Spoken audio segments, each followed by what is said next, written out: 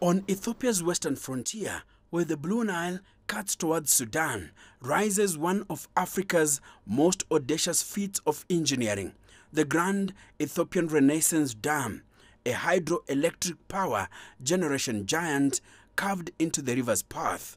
Designed to be the largest on the continent, the Grand Ethiopian Renaissance Dam is Ethiopia's boldest attempt yet to harness the potential of the Nile's waters and use that to power its economy. This colossal gravity dam is built of roller-compacted concrete, anchored by two powerhouses, three spillways, and a vast saddle dam. Its main wall towers 145 meters into the sky and stretches 1.7 kilometers across, a structure that has cost more than $4.8 billion. But that cost was not borne by foreign creditors. It was carried by the hands of Ethiopians themselves, ordinary citizens, public servants, and diaspora communities who bought bonds and pooled their resources to transform a national dream into reality. Construction began in 2011.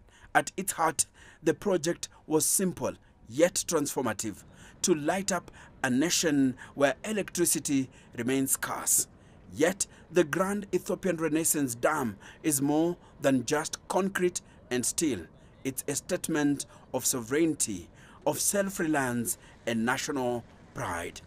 Once fully operational, the Grand Ethiopian Renaissance Dam will unleash more than 6,000 megawatts of power, enough to electrify Ethiopia and power its neighbors. It promises energy independence, rural electrification, and industrial growth. For the region, this means cheaper power, deeper integration, and another step towards Africa's collective energy freedom. Beyond electricity generation, GAD will also boost the amount of water available for irrigation, sustaining millions of farmers in Ethiopia and beyond. Yet, this monument to progress has stirred controversy. Egypt and Sudan fear the dam could affect their water security. They worry that their share of water from the Nile could drop. But other nations in the region see in the dam an opportunity, a catalyst for cooperation and shared prosperity. Egypt sees the dam as a potential existential threat. The Nile delivers more than 80% of its water. Any reduction threatens its agriculture, its economy, its people. A nation whose population is projected to reach 150 million by 2050. Cairo has fought the project on the diplomatic front and even took the issue to the United Nations Security Council. It has been demanding a regional water-sharing pact. Ethiopia, however, held its course.